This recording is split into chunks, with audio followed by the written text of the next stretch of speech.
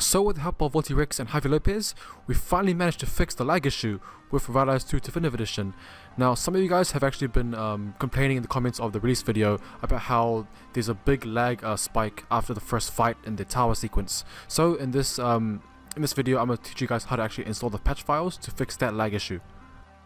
Okay, so it's quite easy actually. All you do is actually click on the link in the description below. There should be a media file link. Once you click on that, you open up the zip file, and in there should be some folders, and then what you do is you select all those folders, drag it out of the zip file and drag it into the main games folder. And Windows should actually ask you if you want to replace the old files. Make sure you click yes, you want to replace the old files. Once that's done, you've actually finished installing the patch. So yeah, that was very quick and very easy.